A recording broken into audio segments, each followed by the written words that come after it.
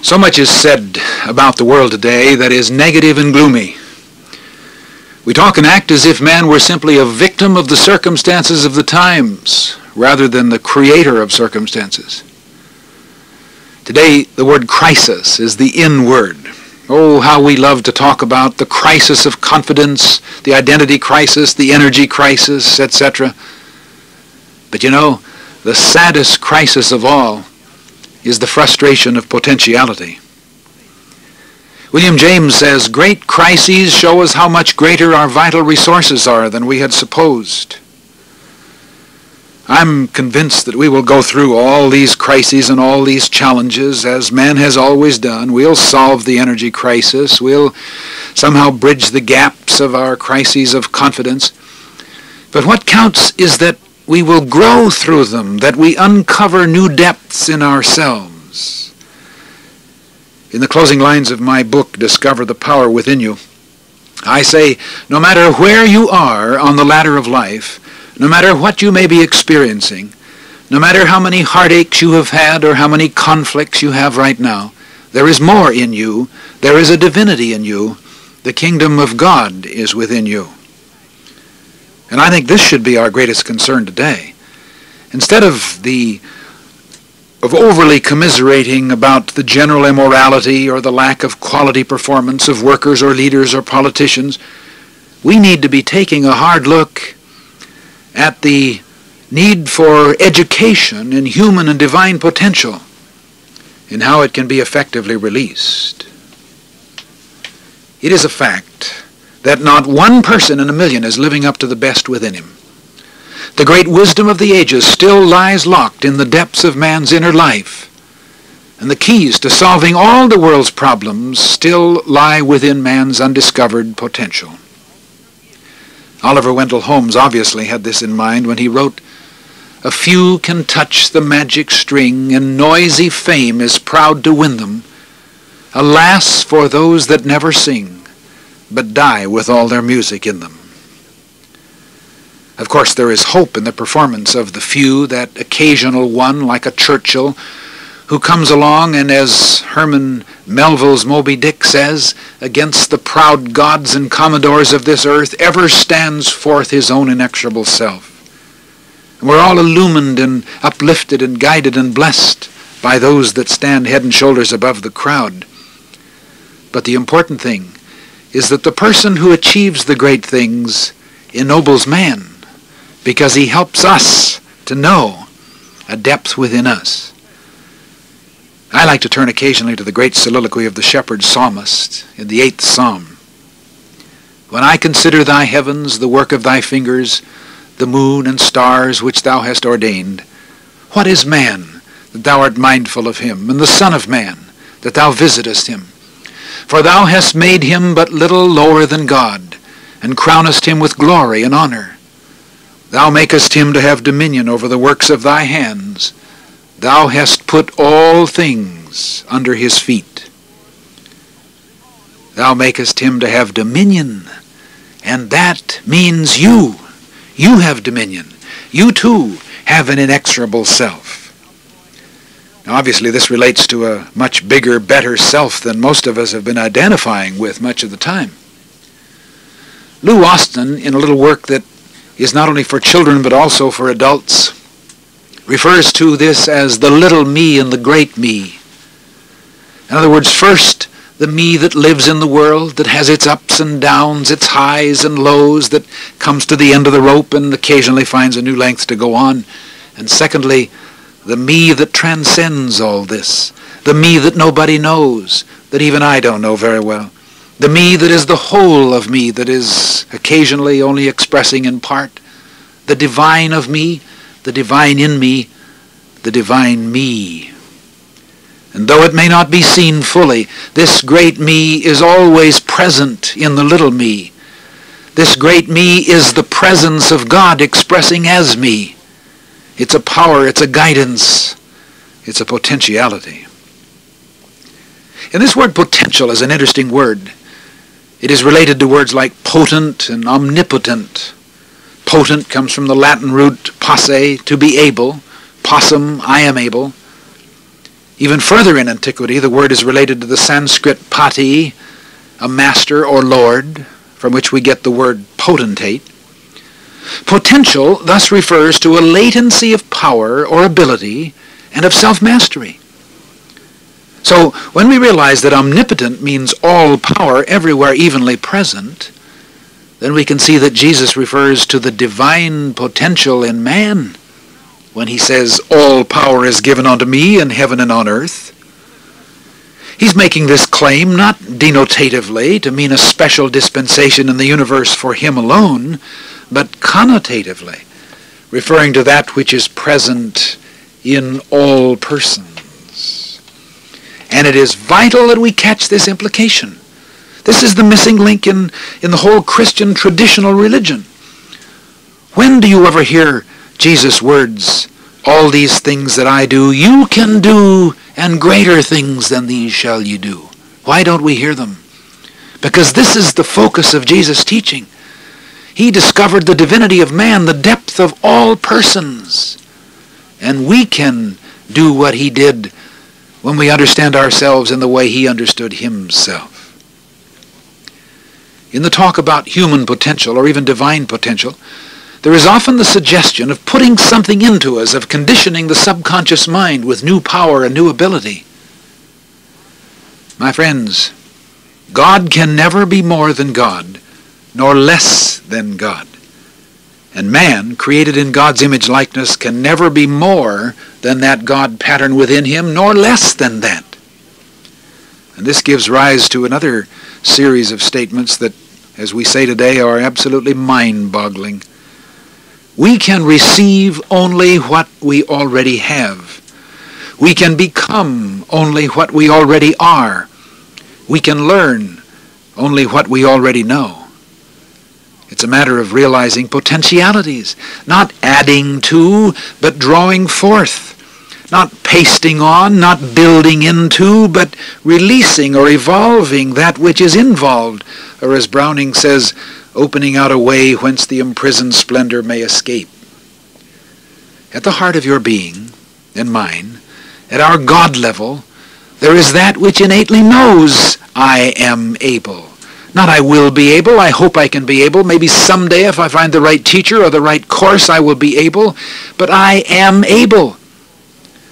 That which is creative, all-loving, all-conquering, equal to every challenge of change is the reality of me and of you. And so the study of human potential is misleading if it assumes that you can in any way change or alter what you are. The need is to change or alter what you think you are. And human potential is not to be indicated in terms of IQ or any other device to rate you with others. We may have made life a competitive struggle, but actually competition is between ourselves and our potentiality. And developing potential is not a matter of achieving superiority to other persons, but of superiority to our previous self. In other words, your potentiality is not just a possible achievement. It's a reality even before you begin to work for it. It is the whole of you that you are expressing in part. It's a level of you that is not only real, it is more real than the character and consciousness that you're now revealing. This outer person, this facade, this personality may change, probably will do so, certainly needs to do so, but your divine potential, the whole of you, the Christ of you, is a changeless reality. It is that of you that can say with the psalmist, though the earth do change, I shall not be moved. Now when we talk about human potential or divine potential, we might ask potential for what? We're not referring to vague and abstract things because man is certainly not a vague and abstract creature. We are mental and physical. We love, we have feelings. Our lives are set in the framework of human relationships. We have experiences of creating and building and of loss and tragedy. Life is real and earnest, as Longfellow says, and the grave is not its goal. So we're involved in a life of continuity, and we contain the ability to make it vital and vibrant and meaningful. Everyone has the desire for greater health. Everyone. Everyone has the desire for greater love. the desire for greater creativity, the desire for greater wisdom, for a greater realization of what Jesus calls abundant living. The beautiful thing is that this desire is an intuitive foreshadowing of the reality of our own innateness. We could not desire it or reach for it unless it were an innate reality. Goethe suggests that we would not be able to see the sun if the eye were not of a sunny nature. How could the godlike delight us, he asks, if the power of God did not already exist? If we do not have the potential within us, how could we have a yearning to be more, to do more, to have more? Our desires prove our abilities. And so as we desire for things, our desire is a prophetic knowing of the ultimate potentiality. You know, we had a cliche that we've used for years to rationalize our seeming weaknesses and inabilities. We talked about reaching for the moon. Reaching for the moon. And yet all the while we were reaching for the moon was reachable. The moon was a potential achievement.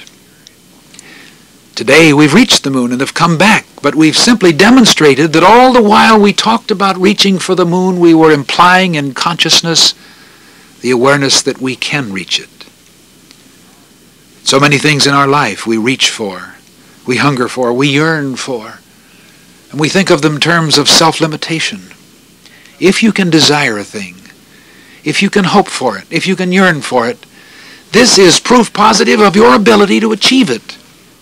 It's a rather interesting thing that as we look back in the history of literature, especially in such things as science fiction, the science fiction writers seemingly have been the prophets, because everything that they fantasized about comes into manifestation in today. Why? Because they were good guessers? Because they had looked into crystal balls? No. Because man lives in the sea or in the field of infinite mind. An infinite mind contains all that ever has been known, all that ever will be known. And we live in it and move in it and have our being in it. The same mind that was in Christ Jesus is in us, says Paul. And we're in that field and we think out of that field. And it's our total frame of reference. So in our wildest flights of imagination, we cannot conceive of anything that someday will not be a manifestation, that is not already a reality in terms of the potentiality of mankind. It's an interesting thought. It's a mind-boggling thought. But it's an important thought to realize, because all that we desire is already ours. We all have a desire for health. Everyone is innately whole. Our desire for health is an intimation that health is a reality within us. It's the one true reality of our being. And what we call sickness is not, as we have supposed, a thing in itself that is in opposition to life or health. Sickness is, as someone calls it, struggling health. Life incompletely expressed, momentarily concealed. But health is always the supreme reality. And our lives are always biased on the side of health, not sickness. Ongoing life and not death. Spiritual healing is simply the releasement of the potential of the whole into the frustration of the part. And therefore there is no limit. Only the limit of our attitudes and our fears. And everyone desires love and loving relationships. And the desire for love is the evidence of an intuitive awareness of the constancy of the infinite flow of love in and through us and as us. We need to realize that love is not just an emotion that we feel or a commodity we give or receive to or from another person.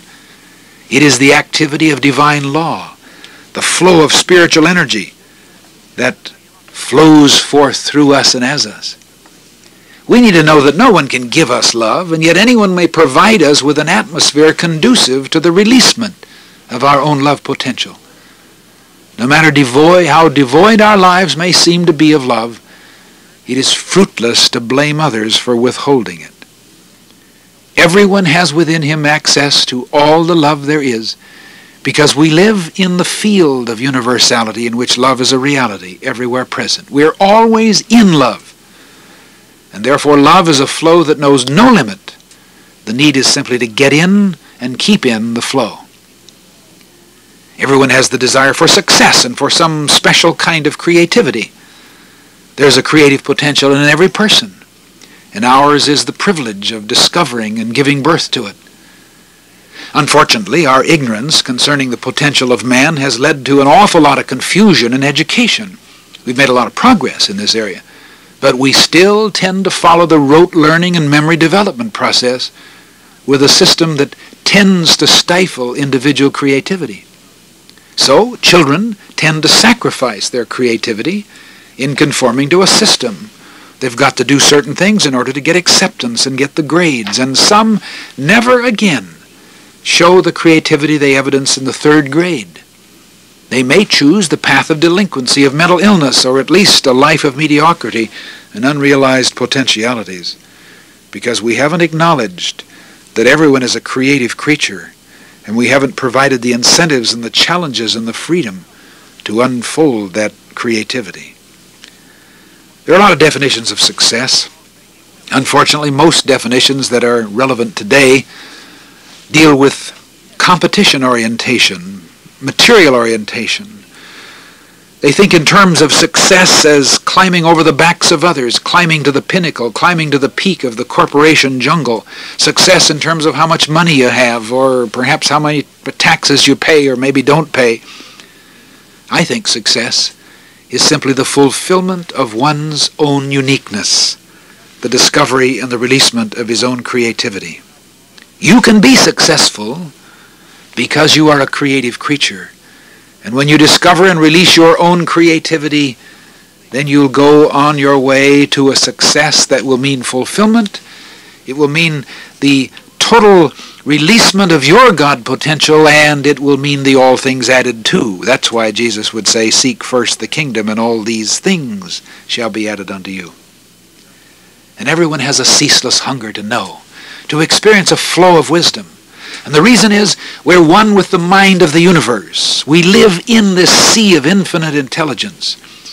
Emerson says, man is an inlet and may become an outlet to all there is in God. Guidance that is unerring can be yours and mine at any time if we stop trying to make decisions and lie low in the divine circuits and let decisions make us. Let ideas flow through us. Let the creative process of wisdom be experienced as us. Everyone has a desire for abundant life, a vital, vibrant, life-affirming existence. And this means living, not just existing. It means living abundantly, not just growing old gracefully. Jesus said, I came that you might have life and might have it abundantly. In other words, he discovered that every person has that divine potential within him, and every person can give releasement to it. Now, how do you realize these potentialities? First of all, we must realize that they're not only possibilities, but the potentiality is the one certain reality of life, leading to the need to declare, I am able. Not I can be, I hope I will be, someday I will be, but I am able. So we're dealing not with something to put into the mind, but something to draw forth. The health you want is now yours. The love you yearn for is within you now. The creativity and success is yours now. You are one with the wisdom of the infinite now. You are now the ever-living, ever-unfolding expression of abundant life. Oh, you say, that sounds like a marvelous treatment, a series of wonderful affirmations. All right. But renounce forever the thought that an affirmation of truth should be or can be a means of creating something, of waving a magic wand, of bringing it out of the ether, something that is going to be put into you because of some treatment process. God can never be more than God or less than God, and you can never be more than your God potential or less than that. All that you desire, you now are in the reality of you, in the God potential of you. So the key word is now. There's no time involved. You are now what you desire and pray for. That's why Jesus would say, all these things that you pray and ask for, believe ye receive them and you will have them. Believe that you now have them. Believe that they're now a reality. And all the problems of life and the personal weaknesses of individual experience are simply the frustration of potentiality. And the key to strength is the reactivation of the process of growth. Unfortunately, we have been influenced by two major fictions. First of all, that you can't change human nature, it's just the way things are. And I suspect that was a cliche that was first voiced by one cannibal to another cannibal when it was suggested that they stop eating human flesh. You can't change human nature. And the second great fiction, we're involved in such a complexity of obligations and experiences that we have little freedom of choice, and so there is nothing we can do about it. Well, the truth is, we don't have to change human nature, because the human is simply the incomplete expression of the divine. We simply need to get on with the process of growth. How we sell ourselves short. We're so prejudiced against ourselves. We say, that's just the way I am. I know I can't do it. I tried it once. I've tried it several times, and I always fail, so therefore I am what I am, and that's all I am, as old Popeye used to say. And that's about as self-limiting and self-prejudiced a view as we can have. What you are is the shell that encompasses the seed of what you can be. What you are is the shell that encompasses the seed of what you can be. If the acorn were to say, I am what I am, and that's all I am, he would say, I'm an acorn, and I might as well accept the fact. But he's not only an acorn. He's an acorn, but he's also an oak tree. And within that acorn is the oak tree, and within the little sapling is the oak tree, and every stage along the way of the process from the acorn to the full-grown oak, there's an oak tree involved, and it's the reality. A man came home after being away many weeks on a business trip, and as he walked up the front yard, he noticed the youngster in the house next door playing, and he went up to him and said, Say, Johnny, you have really grown. And little Johnny looked at him kind of disgustedly. Then raising himself to his full height, he said, I'm bigger than this. And you know what he meant? All children intuitively know this, that I'm not done yet. Don't limit me by the size you see now. I got a lot more growing to do. I'm bigger than this. And he is bigger than this. And no matter where you are or what you've done or what experiences you have, you're bigger than that. Whenever you face up to some challenge and you're inclined to size yourself up and your possibilities in terms of your past and your prejudices about yourself, and to say, I guess I really cannot deal with this thing. Like little Johnny, stand tall and look into the mirror of truth and see yourself not as you now are, but as you can be, in terms of your God potential, and say, I'm bigger than this. I'm bigger than this problem. I'm bigger than this situation. And I can do all things through the power of God who strengthens me, through the power of the reality of my potential, which is in me and which is me. No matter what comes into your life, or no matter what you come into, what counts is what you come up to. That's the important thing. It's not just a matter of going through life's experiences, but growing through them. And if you grow through the experiences, then you stand forth just a little more of what Melville refers to as your inexorable self. Keep on. Keep on and keep on and keep on keeping on. And life will become one continuous happening, one joyous experience in the process of growth. And you will face up to this challenge, that need, that difficulty, and in every case you will stand tall and you will say, I'm bigger than this. I'm more than this. I'm more than I now think I am. And the truth is that man's not what he thinks he is, but what he thinks he is. As Elbert Hubbard used to say, that I'm more than this, and I'm equal to this, and I am the master of my fate and circumstance, or I can be, because of that God potential which is within me. And if I keep on, and keep on keeping on, dealing with life's experiences, not sitting down and saying, hey, we got this crisis and that crisis, but insisting, as William James says, that the crises show us how much greater our vital resources are than we had supposed. So we face the crisis in the context of the Chinese meaning of the word, danger plus opportunity. And we see the danger in it, the need for growth in it, but we also see the opportunity.